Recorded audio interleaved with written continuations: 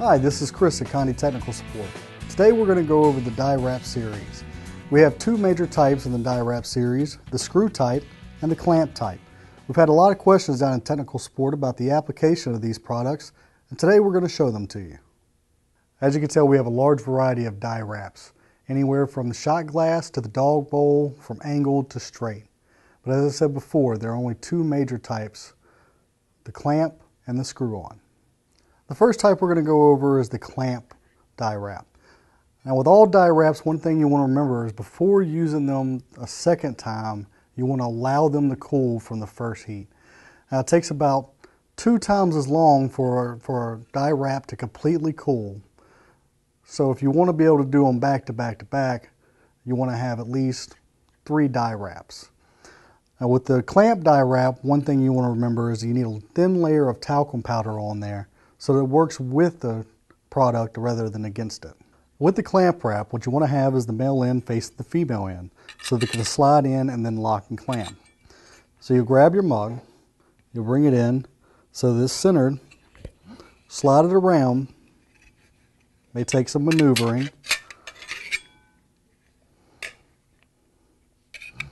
You'll slide it in once you get it centered and you'll push until it locks. And then you have a good tight seal on your mug so that it can press evenly through the convection oven.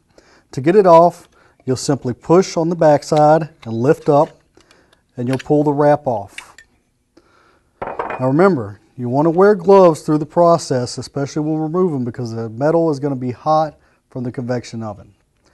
And now we're going to take a moment to discuss the screw-on version of the DyeWrap.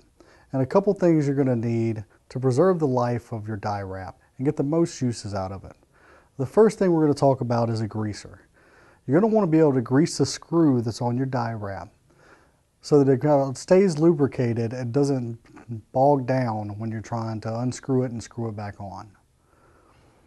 You're going to need something similar to this to be able to use as an application tool. You're going to need a greaser that can handle anywhere from 385 to 425 degrees at a minimum, depending on which DyeWrap you're using and what the instructions call for. You're also going to need a ratchet with either an 11mm socket or a 12mm socket, depending on the DyeWrap. You can also use, in substitution of the ratchet, a torque wrench. Now I'd suggest using the ratchet first so that you can get your standard dial in for your torque wrench before using it on a constant basis. And now I'll demonstrate how to apply this version of the DyeWrap. With the screw wrap, you'll want to center it with your mug with your handle facing out. You'll then wrap it, pull it back a little bit so that you can get a little leeway, and you'll slide it through as such. You do want to center up the handle so that it doesn't get too tight on one side. Once you have it on there, you'll then finger tighten the screw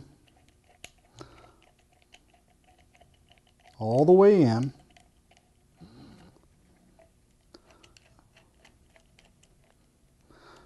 Once you have it nice finger tight, almost, some of you may do a little less than me, you'll take your ratchet and you'll give it 2 solid full turns, so 4 half turns, to get the preferred tightness on your wrap. And of course, to take it off, you just reverse your ratchet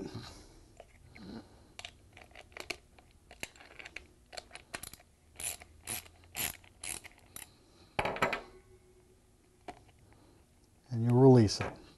Might take a few more turns.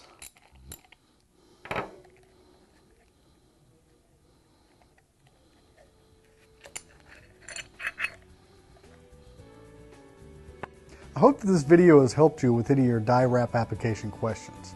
If you have any questions about the products we've shown here, don't hesitate to call your account rep. If you have any more technical questions, please call us at Conde Technical Support. Once again, I'm Chris. Thank you for watching.